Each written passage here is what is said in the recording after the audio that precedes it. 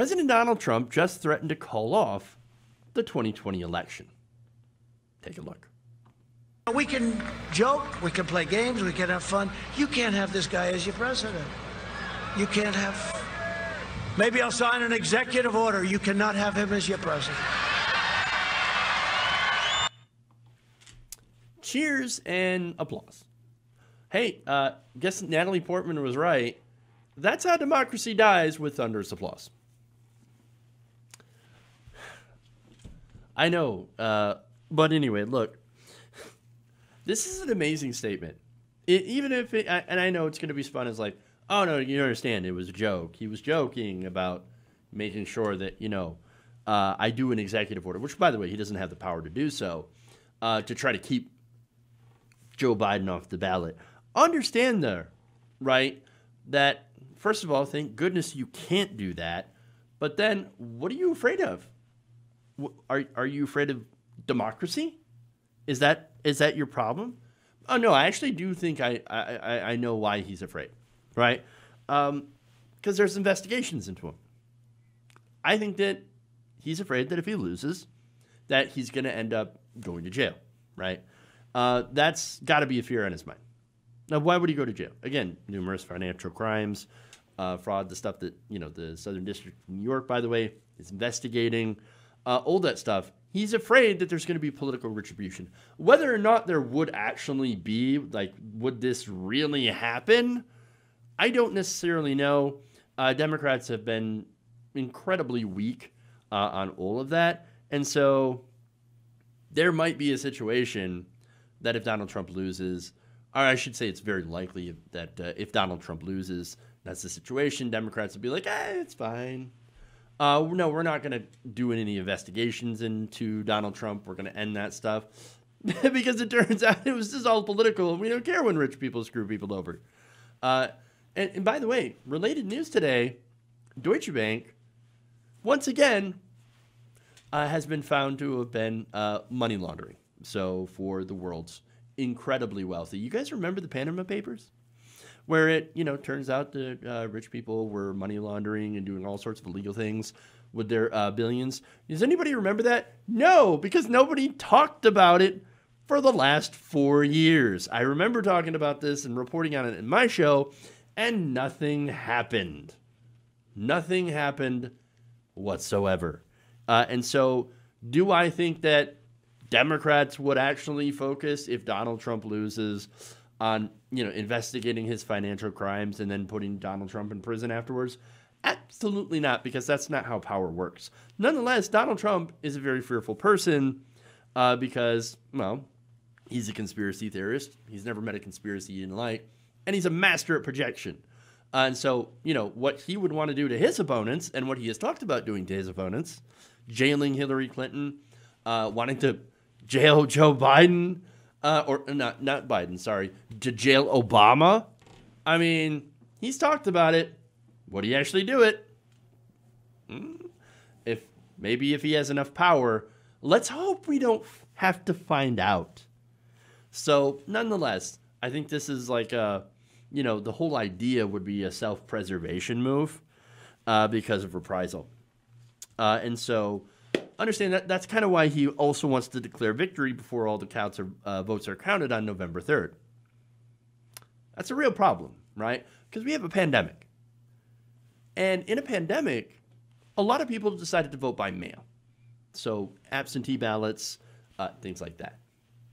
So those votes are counted slower than in-person voting. So if there's an appearance, right? If there's an appearance that Donald Trump is winning because the in-person votes are being counted first, and that's going to be a majority of his base going out and voting, while the slower votes, the ones that take longer, will primarily be for Joe Biden, well, then he's going to say, well, that's it. I won. I won November 3rd. These other votes that are coming in, 2, 3, 4 days afterwards don't count. And it's just evidence of fakery. And that's it. Well, that's not true at all. But he's going to say that. And he's going to try to continue to maintain power. And so That's a real problem, as I said. And look, the reason it's going to shake out that way is because Republicans don't give a shit about COVID. Like, we know this. They've been urged to vote in person. I've reported on this before, where Republican congressman and Donald Trump himself said, don't vote by mail. No, don't vote by mail. Go and vote in person, because he plans to not count these mail-in ballots, and calls them, he's already been on a crusade over the last few months, calling mail-in voting fraudulent, even though he and his family have used mail-in ballots before, and he actually even used them this time. Doesn't matter, because if more Democrats use mail-in voting, then he's going to look at those and say, well, we got to get rid of those because I can't lose to Joe Biden. Can't do it. November, it's looking like it's going to get bad. I have a feeling that it's going to be real bad. It's amazing. And look, again, this is somebody who perceives this losing an election as opening himself up to being to having political retribution. Now, Donald Trump's a guy who's had a lifetime of white-collar criminality. But if he loses the election, and this is the way he's framing it, by the way, is that he's going to end up being, having the establishment go after him and make him a quote-unquote political prisoner. I'm really, really concerned about that, because the result of that is what's going to happen to all of his followers, the true Trump believers, right? Who also happen to be extremely right-wing and well-armed. I don't know. It kind of feels like we're sitting on a political powder keg. I don't know if there's going to be violence from Trump supporters if Biden wins. Some have certainly promised that, but I don't know how big or widespread that's going to be. But we have seen him plant the seeds of stochastic terrorism before. Now, there's one more thing, too. Really, really important news. He's in a rush to replace Ruth Bader Ginsburg with somebody who's a loyalist. Why? Well, one reason is, of course, to try to get votes from hardcore, conservatives who may have been falling off, right? As well as, I think more importantly, possibly having a court in place to reject mail-in ballots. Again, he's calling them fake ballots. They're not fake, but of course, facts don't matter to them. They want to disenfranchise you. William Barr, the Republican Party, Donald Trump, they want to discount your vote because it won't go to them to keep them in power. Basically, what it boils down to is Trump wants to steal the election.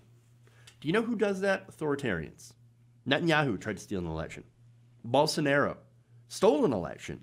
He jailed Lula da Silva on phony corruption charges. Vladimir Putin, same thing. What is it going to take for people to understand that this man is a danger to democracy in this country? I mean, I remember the good old days back in 2012 when the worst thing about Mitt Romney was the fact that his policies were complete and utter shit.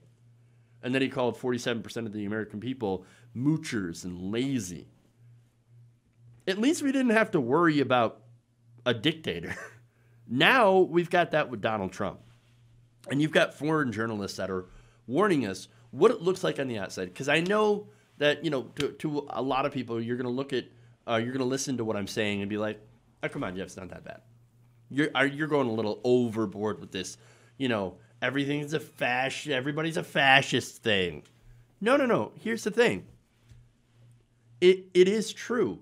And there are warnings from outside this country, from people on the outside looking in. And they're saying, boy, this does not look good. For example, there was a journalist from Nairobi. This is John Allen Namu. He was recently on CNN. Here's what he said. He said, in terms of how totalitarianism starts to establish itself, this is exactly how it happens. You establish your own set of facts, which Donald Trump has done, and the Republicans. You demonize people who have an opposing view, and you start to divide people into different sections or sub-communities. All things, like I said, that stuff is done. Okay.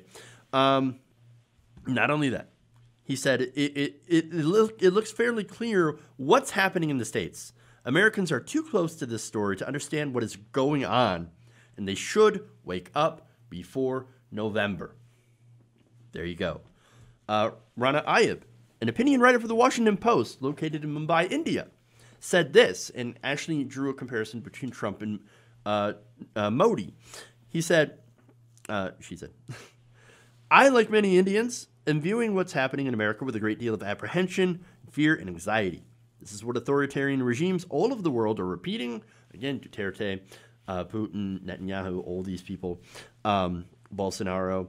I hope Americans wake up and realize that this really can't continue.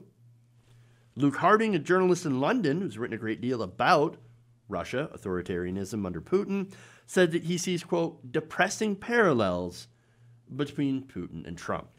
And so that's how people outside of the U.S. are seeing this administration and seeing what is happening. It is happening before our eyes.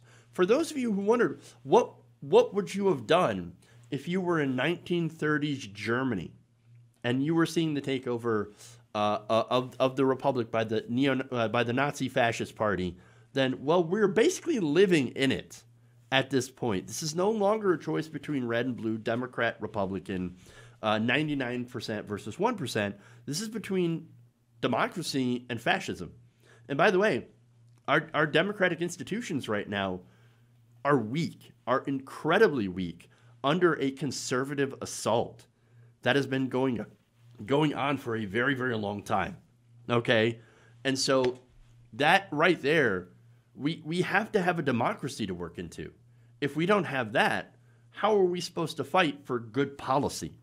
And so, look, understand that we can fight the oligarchy, we can fight the donors, we can fight them through the democratic process. If we no longer have a democratic process, we can't exactly fight, right? Because it is much more difficult to fight against an authoritarian regime that hosts its own version of brown shirts and has no problem sending federal troops to bust people's heads in order for the president to get a photo op. November is going to decide, do we still actually have some semblance of a democracy or we don't? And look, fellow leftists, who do you think Donald Trump's going to crush first?